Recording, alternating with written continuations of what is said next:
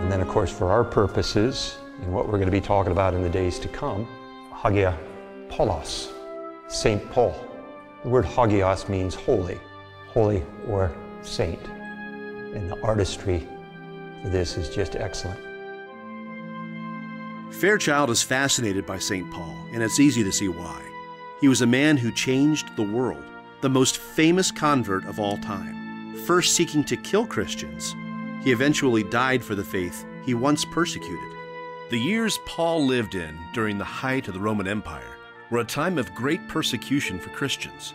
Paul risked everything to embrace the faith he initially opposed, but in the end, his decision shook.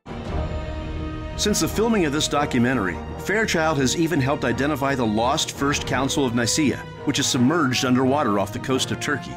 It's certain that we'll be hearing more of Dr. Fairchild's work in the future. When we set out on this adventure, we wanted to gain a greater understanding of Dr. Fairchild and his interests in St. Paul. We certainly did, but also realized we'd only scratched the surface.